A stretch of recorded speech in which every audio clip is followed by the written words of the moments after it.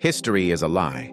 How were three sons of King Charles II described during the Jacobite uprisings? From the Memoirs of the Secret Services of John Mackay, Esquire, published in 1733. First off, at page 36, we have described Charles Lennos, Duke of Richmond, is son to King Charles II by the Duchess of Portsmouth. This is the depiction Wikipedia and most modern history books show us. Now let's read how he was described. Quote, "He is a gentleman good-natured to a fault, very well bred and hath many valuable things in him, is an enemy to business, very credulous, well-shaped, black complexion, much like King Charles, not 30 years old." Second, John Mackay describes George Fitzroy, Duke of Northumberland. Son to King Charles II by the Duchess of Cleveland, was one of the captains of King James's Horse Guards, which he quitted at the Revolution. This is the depiction on Wikipedia. Now let's read how he was described.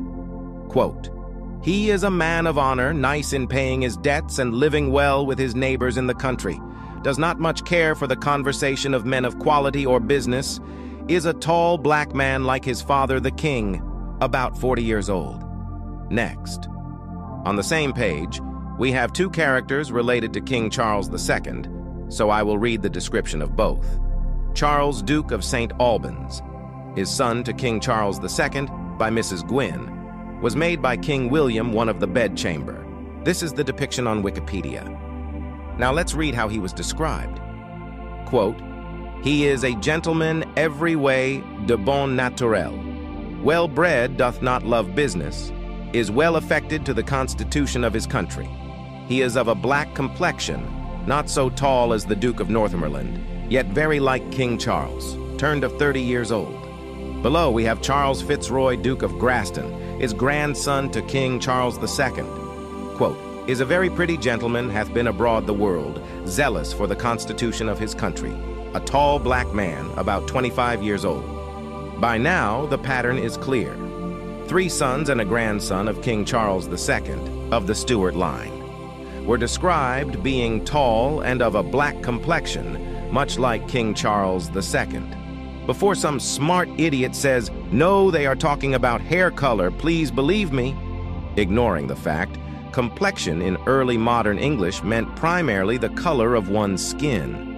Just like in contemporary English, this coping mechanism easily disproves itself. Charles Lennox and Charles Beauclerk both are depicted in their Wikipedia images clearly having brown hair.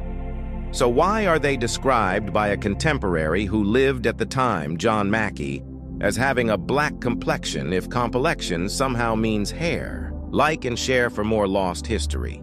God got a plan for me. Yes, he does. I know God got a plan. Stop shedding each other's blood. Don't deal with the morality. It displeases them. In sin, we are radical against wickedness in this earth.